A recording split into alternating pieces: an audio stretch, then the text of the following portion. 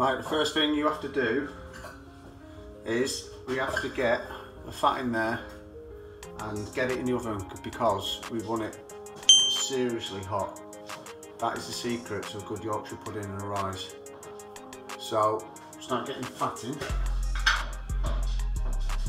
What you can normally use is just any oil really, vegetable oil works best, but seeing as it's Christmas, I'm going to use the old duck fat. So I'm just going to put, so we'll get them in the oven and we'll get it hot. It's going to be in there for at least 15 to 20 minutes.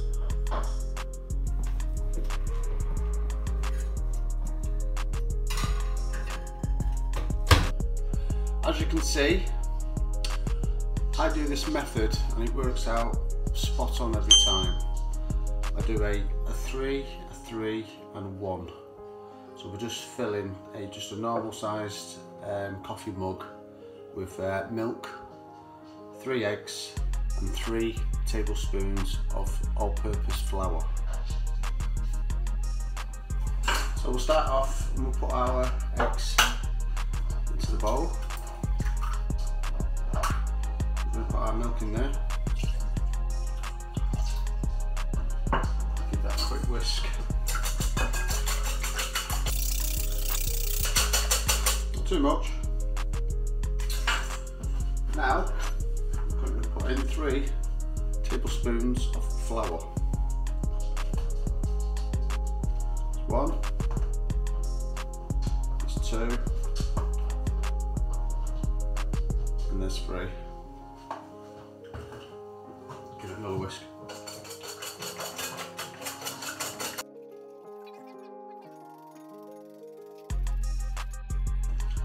So at this stage, I'm just going to put half a teaspoon of salt.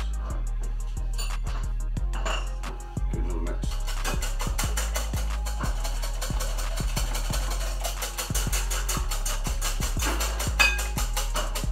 And if you get anything on the side, just get a spatula and just bring it back in.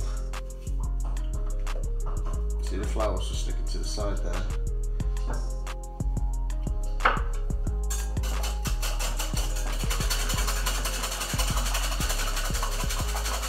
Yes, you can buy it in a packet and just add eggs or add milk.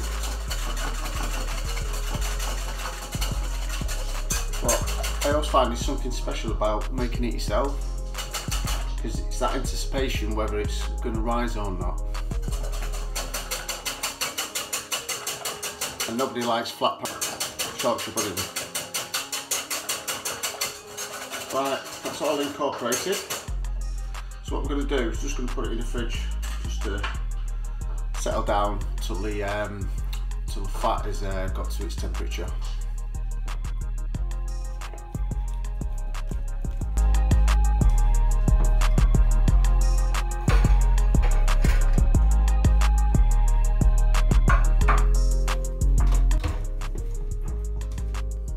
Start filling the tins. That sizzle is what you want.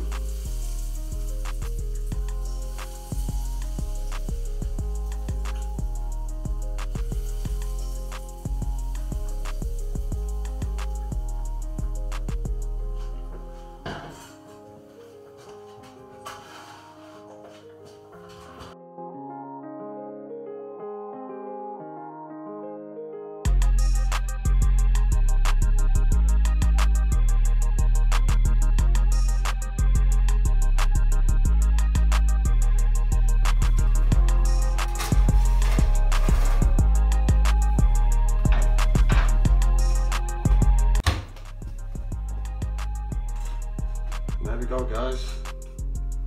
Easy, quick Yorkshire puddings. Let's see how they look.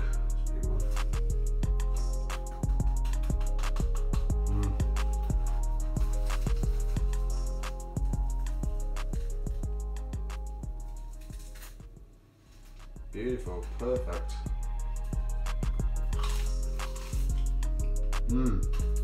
Them. A bit of gravy on them, soaked in. bit of medium rare roast beef. Sky's your limit. But there it is, guys. Thanks for watching. I'll see you next time. It's all good.